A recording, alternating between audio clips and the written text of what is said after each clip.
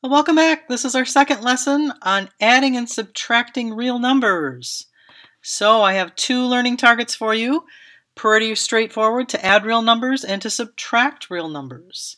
So we keep talking about these real number things. What is a real number? Well, I want you to stay tuned. We're going to talk about that in lesson number 5. So I'm not actually going to give you the answer in this lesson. You may already know, but that's okay. So what is absolute value? We're going to start off talking about absolute value of numbers. And the absolute value is basically the distance from 0 on a number line. The symbol that we use is vertical lines, okay, these two vertical lines, and that means find the absolute value or the distance from 0 on a number line. So if I have the absolute value of 5, how far is positive 5 from 0? Well, it's 5 units away, right? So that tells me the absolute value of 5 is 5. What about negative 5? How far is negative 5 from 0? It is the same distance, right? It's also 5 units. You can't have a negative distance, so absolute value is always positive. Addition and subtraction on a number line. So the way we model addition, if we're adding a positive number on a number line, we're going to move right. If we're adding a negative number, we're going to move left. Subtraction does the exact opposite. If we're going to subtract a positive number, we're going to move left. And if we're going to subtract a negative number, we're going to move right. Let me show you what I mean by this on a number line. So I have the first example is negative 3 plus 6. How do we model that on a number line? Well, we start at 0. The first number is negative 3. So we're going to go left 3, and that's where we end up is at negative 3. Then we're going to add a positive number. We're going to go to the right. Okay, so from negative 3, we're going to add 6, and we end up on positive 3 right here. Okay, so that's our answer. How about on this other problem on the left? See if you can model that one on your own.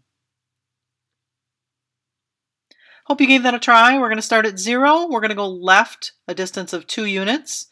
Then we have subtracting a negative. So up here it says subtract a negative. We move right. So this means we're going to move right 9 units. Where do we end up? We end up at positive 7. So that is our answer. Another way we can model addition of positive and negative real numbers is to use counters. So what if I have negative 5 plus 3? I could take 5 little blocks that are negative. See if I can do this. This takes a little while. Sorry about that. So here's 3 of these. 2 more. Okay. And I could do 3 plus signs. Now each plus and each negative cancel out, right? So what I could do is I could take this one and delete it with this one. This one cancels with this one. This one cancels with this one. I'm left with 2 negatives, so I know that my answer to this one is negative 2. Now you could always draw that out on your paper. Pretty simple problem. I know you probably already know how to do that, but I just want to show you some techniques for finding signed numbers or adding real numbers together. Okay, so I have another example for you here that I would like you to try. Let's take a look at this one. 5 plus a negative 6. How could you model that using the counters? Go ahead and draw on your own what that would look like with your squares or circles. You're going to have 5 pluses and 6 negatives, and what do you get for your final answer? And you should get a negative 1 left over. So the rules that we have for adding real numbers, okay? Oh, it looks like I have another example up here, quick.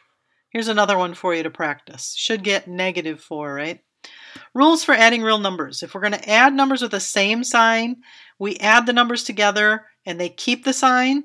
So here we have positive 3 and positive 2 gives us positive 5. These two are both negative numbers, so we add them together and get 5 and keep the sign. When we have different signs, we always subtract the numbers and we keep the sign of the bigger number. 3 is bigger than 2, so our answer is going to be positive because 3 is positive. Likewise, 3 and 2, when 3 is bigger, 3 is still bigger, so this time we're going to have a negative 1. So you keep the sign of the bigger number, always subtract the numbers when they have different signs. So A little bit of vocabulary that we want to get out of the way here as well. Opposites. What are opposites? Opposites are two numbers with the same absolute value but different signs. So what I mean by that are things like 3 and -3. Those are opposites. 6 and -6 are opposites. What's an additive inverse then? Well, that's just another name for opposites. That's another term you can use for opposites. So just make sure you understand those mean the same thing. The inverse property of addition says that for every number A, if we add its opposite, no matter what order we add them together, we always get 0. And that property allows us to rearrange the order that numbers are added. That can be helpful to us. So let's go ahead and do some problems here. Let's practice some of these. And I'm going to go ahead and remind you, remember when they're the same sign, we add the absolute values, keep the sign. When there's different signs, we subtract the numbers, keep the sign of the bigger number. What is the absolute value of -6? Well, that's the distance from 0 on a number line, and it's always positive. Same thing here, whether it's a decimal, a fraction, a whole number, it doesn't matter. It's the positive value that comes out. Here we're going to find each sum. So we have 17 plus a -52. Well, we're going to subtract these numbers, 52 and 17, put the biggest one on the top, and we're going to subtract. We need to borrow, right? 12 minus 7 is 5, and 4 minus 1 is 3. Keep the sign of the bigger number. 52 is bigger, so that means my number's negative. -4 and -31, these have the same sign, so we're going to add the numbers. 31 plus 4 is 35, and we want to keep the sign, so it's a -35. -2.7, +3.1, different signs. Put the bigger number on top, put the smaller number on the bottom, subtract the numbers. Again, remember we need to borrow here, so we decrease by 1, add 10. 11 minus 7 is 4. Here's our decimal point. 2 minus 2 is 0. And keep the sign of the bigger one. 3.1 is bigger, so this is a positive 0.4. What do we do with fractions? Oh dear, we have different denominators, so we need to find a common denominator. Well, if we multiply them together, we could do it that way and make both of them sixths, right? This one on the left, I have to multiply by 3, so I have to multiply the top by 3, so that gives me -3/6. This one I need to multiply by 2, so I need to multiply the top by 2, and that gives me a 4. So, same rule. We're going to have sixths this time. Opposite sign, so we subtract. 4 minus 3 is 1. 4 is bigger and it's positive, so it's a positive 1/6. So Daryl walks 10 yards from his house to the bus stop. Realizing that he dropped his keys, he walks back 4 yards. How far from his house is he? Use addition to find how far he is from his house. Well, let's suppose that Daryl's house is at 0 on the number line, and he's walking all the way here, and he goes 10 yards, right? So he's at 10. But then he's going to go back this way, -4, right? Where does he end up? Well, plus 10 minus 4, subtract the sign or subtract the numbers, keep the sign of the bigger one. He ends up 6 yards away from his house. Subtraction, a couple of things to look at here. If you look at, go ahead and fill out this table I have on the left with all your answers. 3 minus 3, 3 minus 2, 1, 0, -1. What happens when we get down here and subtract some negatives? Well, here's your answers. The pattern you should notice here, or what I want you to notice here, is that when you subtract a number, it's the same as adding the opposite of the number. So 3 minus a -1 is same as 3 plus the opposite of -1, which is +1. So subtracting is the same as adding the opposite. So let's find the differences here. -13 minus 8. So that's the same as -13 plus a -8. Okay, and the signs are the same, so we're going to add the numbers. And when we add 13 and 8, we get 21, and we keep the sign, which is negative. Again, -32 minus a -22. That's the same as -32 add, okay, +22, the opposite of 22. So this time we have opposite signs, so we're going to subtract and get 10. 32 is bigger, making us a -10 for an answer. This one's going to be 4.5 plus 8.2, right? Adding those together, I'm going to line those up, and we should get 12.7.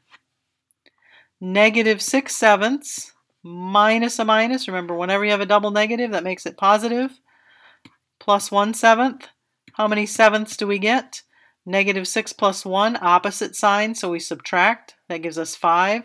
Keep the sign of the bigger one, which was 6, and that gives us negative 5/7. Death Valley is 282 feet below sea level. How would we represent 282 feet below sea level? Well, that's a negative number, negative 282. If Brian is standing in Death Valley and he's 6 feet tall, what is the altitude at the top of Brian's head?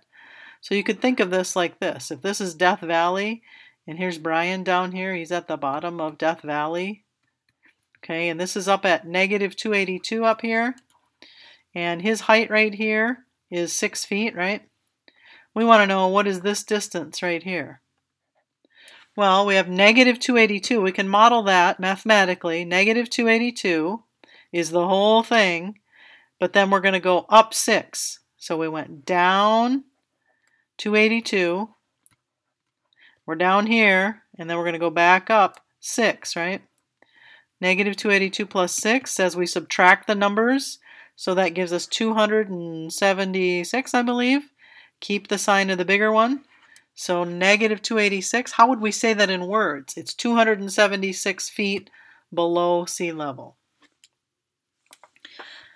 So to summarize, here's our last slide for you. To summarize what we've learned in this lesson, subtraction can be rewritten as adding the opposite. Addition problems can be rearranged and regrouped. When you have the same signs, you can add and keep the signs. When you have different signs, subtract and keep the sign of the bigger number or the bigger absolute value. That's it for lesson 2. See you next time.